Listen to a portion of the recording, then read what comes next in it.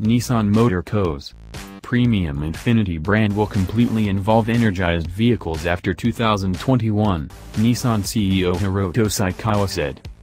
All new Infiniti models propelled after 2021 will either be all-electric vehicles or will depend on the parent organization's new range-expanding electric engine-fueled innovation called e-Power, Saikawa told a group of people at the Automotive News World Congress on Tuesday evening. E-Power is an abnormal sort of jolted vehicle framework. It isn't a module innovation.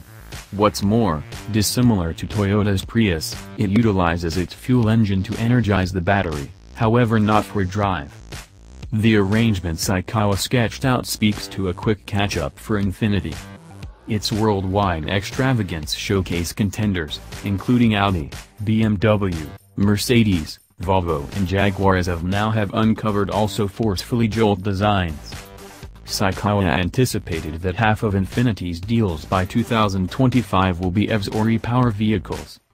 The brand sold 153,415 vehicles in 2017, an expansion of 11%. Infiniti was one of the primary extravagance brands to propose an EV. In 2012, the organization divulged the Infiniti idea at the New York Automobile Expo, a model that would have been a redesigned variety of the Nissan Leaf. In any case, that arrangement was dropped as Infiniti rethought its worldwide item portfolio. Saikawa said that the Jolt methodology most likely will have one exemption, the organization's full estimate body on outline QX80 SUV. The declaration comes around the same time that Infiniti displayed its most recent outline idea at the Detroit Automobile Expo, the Q Motivation. That idea recommends the look of the following Infiniti Q70, due in 2019 or 2020. In any case, the Q Inspiration was portrayed as running on Infiniti's progressed new 4-chamber variable pressure motor, the VC Turbo. Infiniti officials stressed Monday that the VC turbo motor is imagined as an extension innovation to Jolt, which they said was in progress.